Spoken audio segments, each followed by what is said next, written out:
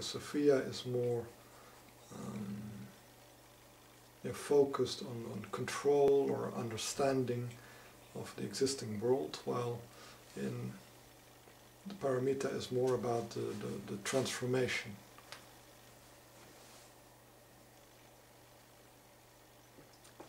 Okay, I see no more questions coming up.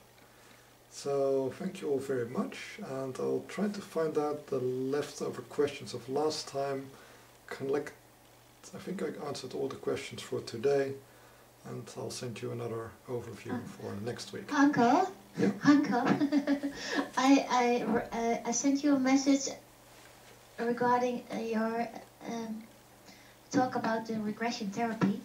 Okay. Is it also possible that you don't go back to a previous life, but you try to go back, but then, because I found myself suddenly inside an animal, could it also be something else, that during regression you don't go back to a previous life, but you go just inside an animal? Yes. Yeah, also regressing into an animal, I had some personal regressions where I went into a stone and a tree, and those were very nice experiences. Yes. But it's often also part of the focus. Why do you go into regression? Because you tend to find what you're looking for, and the energy you have at the moment you in a way leave your boundaries of your current incarnation, is in a way pulls you towards those memories. So you can guide by your intention or by meditation before the regression what type of life you will experience.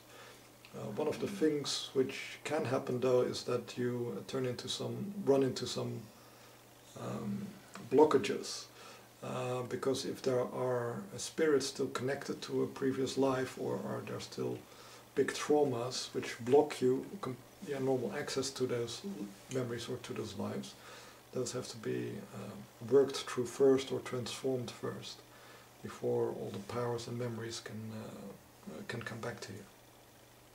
Okay. Okay, thank you. My pleasure.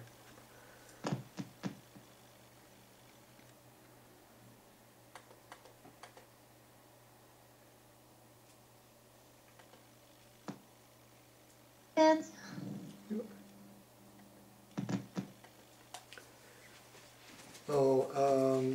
I'll just say one more thing about regressing into an animal, because often one reason for us to contact power animals or to go back to an animal life is because an animal has a certain outlook on life. It has a certain repertoire, a certain reality filter on how to deal with things.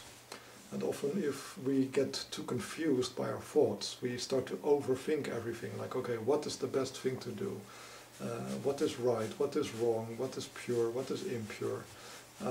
We get into confusion, and we get into a whole mental labyrinth.